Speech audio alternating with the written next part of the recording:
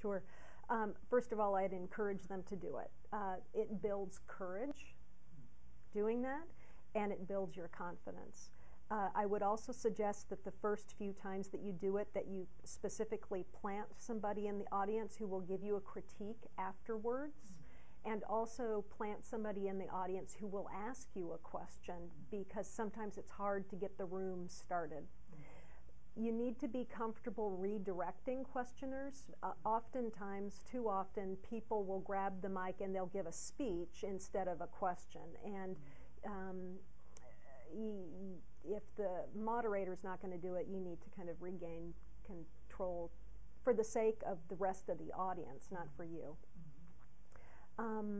So I'd encourage you to do it, and if you don't know, if you're not confident in your answer, my advice is that you say,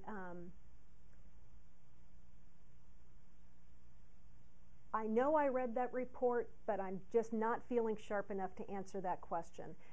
Can I get the answer back through your president for your next meeting?